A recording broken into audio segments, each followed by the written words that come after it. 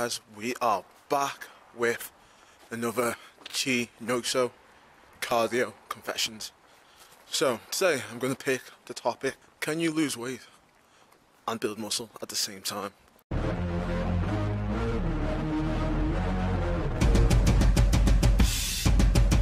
To be honest with you, yes, I think you can. Why do I think you can? Because I've done it. So what we're going to look at here then, to answer this question quickly, is the models of training. If we're going to think about professional athletes, especially say American football players, American basketball players, any style of high intensity impact sports like that, what do they really focus on? They focus on strength, speed, agility, power, okay? So what does that mean? They need to develop, they need to be able to move, so they need to be able to trim down, lose weight, but they need to be strong as well, build muscle. And how do they train?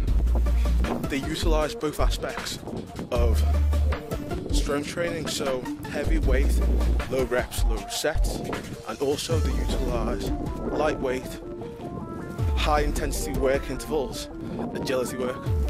So what does that mean? It means that they are ideal and they give themselves the right kind of atmosphere to build strength and to lose weight at the same time. And you think, well, they're athletes, they are people who, you know, write their plans for them, they can always be monitored on point. Yeah, but it's a model that can work, guys. That's what you need to think about. So how do I know it works? Because one, I tried it when I was back in my day. I'm a fat boy now. I'm a fat man now. But when I was a fat kid in my day, I was playing rugby, did a lot of sports, really wanted to shift the weight, but I was looking to do one thing at a time.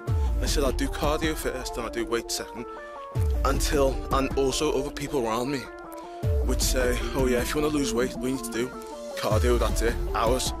We know now that that's not the only way to get to the same destination. The way I looked to do it was that I developed a plan.